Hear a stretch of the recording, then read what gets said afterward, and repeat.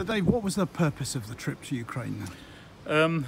It was a week-long trip. The purpose was to drive into Ukraine delivering aid, and then with the empty vehicles we were bringing refugee families back from the Ukraine to live here in England. And you'd gone to make a documentary about it?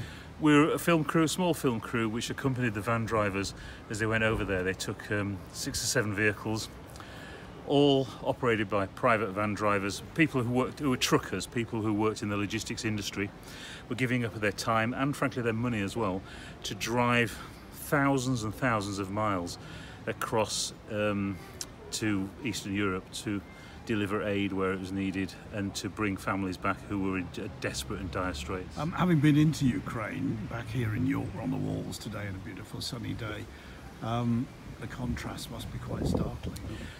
It is. I mean, one of the things I've learned on this, I've learned many things on this journey, but one of the things is I never want to find myself complaining again. We live in one of the most beautiful countries in the world, one of the safest countries in the world, and one of the richest countries in the world.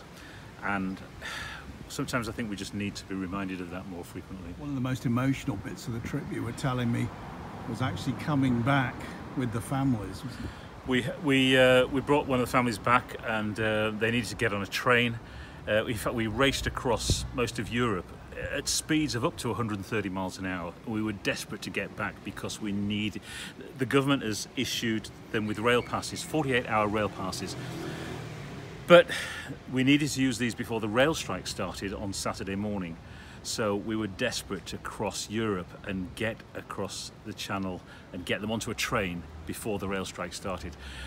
When we got to the railway station, what really struck me was a little girl, maybe 6 years old, and she was clutching a little plastic bag with all her possessions in it. She could barely get her arms around this bag, but it was all she had. And she was dropping things, and she was struggling, and she was running, and she was racing, and people were rushing past her, and the train was desperate to get off. Everybody was impatient, and this little girl was running amongst all the crowds of people, and she was frightened, she was determined, she was excited, and she was confused, and that image will stay with me for the rest of my life. It was striking, but I think now she's living where hopefully she'll be peaceful and happy for as long as she needs to be. And she's able to start a new life.